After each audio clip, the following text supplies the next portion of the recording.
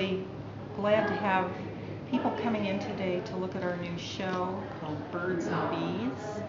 And there are also Valentine trees involved.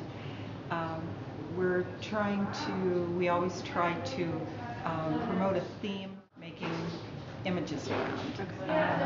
And so nature and themes of love with birds and bees are always something that are of interest. We have really been pleased with the outcome, and the show is really beautiful.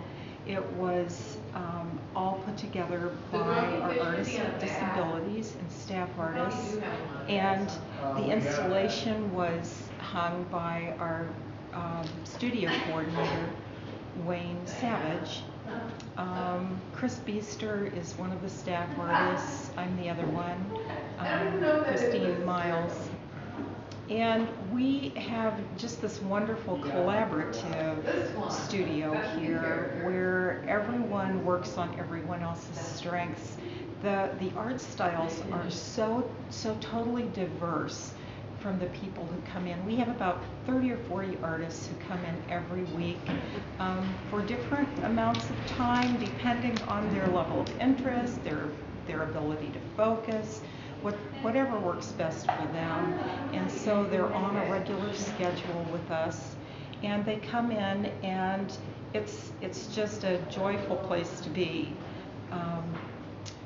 We produce what we refer to as collaborative art.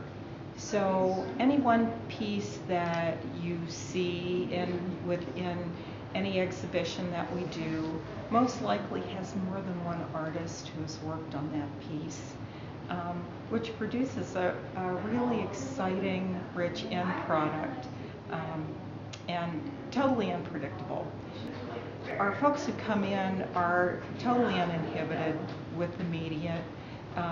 They tend to come in with an open mind and not the sort of self-judgment that we tend to bring to art projects. And so we have a lot to learn from what they can offer us as artists. The way they enjoy the process rather than trying to push toward an end product. And so I just, it's really an exciting and these are thing to be always part fun of.